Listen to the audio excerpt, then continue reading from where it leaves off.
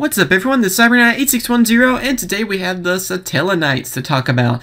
We talked about them before, and I don't know, were there 4 of them? I think there were like 3 effect monsters and then an XC monster for them. This time I believe we have 3 more cards to talk about for them that were revealed in Duelist Advent, since all the cards, as you can tell from all the videos I've uploaded, there's a lot of cards. I think pretty much the rest of them have been revealed for Duelist Advent. And yeah, let's go ahead and talk about these cards. Alright, first up we have Satellaknight Sham. It is a level 4 light, 1400 attack, 1800 defense. Its effect is you can only use the effect of Satellaknight Sham once per turn. If this card is summoned, you can inflict 1000 damage to your opponent.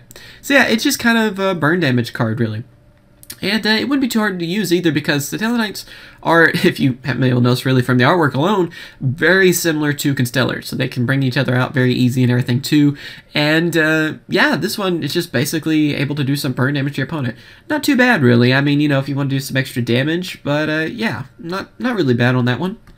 And then let's see, we have a Satellaknight Ununk. I honestly not really sure. Does that surprise anyone? Anyway, it is a light level 4, 1800 attack, 1000 defense. Its effect is you can only use the effect of this Satellaknight once per turn. If this card is summoned, you can send one Satellaknight monster from your deck to your graveyard, except itself. So you can tell I'm trying to dodge saying its name again. So yeah, it's pretty cool as well, because whenever it is summoned, you're able to get one of the Satellaknights monster from your deck and send it to the graveyard, which can come in handy for some other plays. And also it has 1800 attack, so not too bad. Of course, like I said, it's pretty easy to swarm the field with these guys, and it can set up some plays with that sort of effect. So yeah, I can't wait to try this one out as well. I've been testing them out so far on Yu-Gi-Oh! Pro. I was going to do a deck profile really soon on that, as I promised for many other things. But I guess now I'll go ahead and wait for these cards to come out on Yu-Gi-Oh! Pro or something. That way I can do a deck profile. So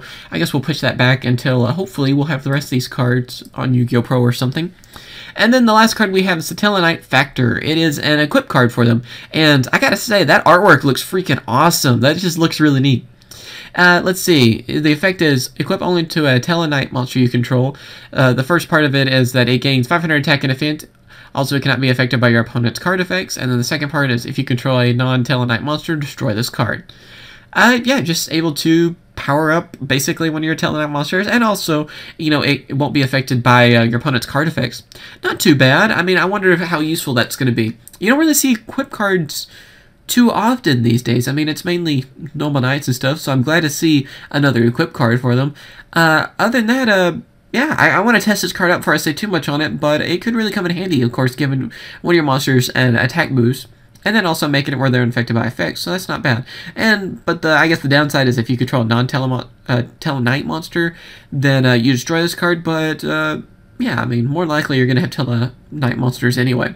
Especially since we're getting more of them. It was a little bit more of a pain back then, because there's only, like I said, there was only like 3 of them, and then the XC monster. But now, of course, at least we have 5, and hopefully we'll get more in the future, and then, of course, more XC monsters in the future as well. But yeah, what do you guys think about these cards so far? I think they're pretty good. I think they'll be a great additions for the Satellaknight archetype. That archetype's actually really fun to use. I have been testing out a lot on Yu-Gi-Oh! Pro, like I said, and can't wait to try out these new cards. But yeah, I wonder what you guys think about these, of course. Thank you for watching. Remember to come and subscribe. Also, tell me what you think about the Satellaknight archetype as a whole. Like, have you tested them out so far? What do you think of them? Do you think that they're going to be really awesome and cool, you know, worth using, or not, you know, and give reasons why?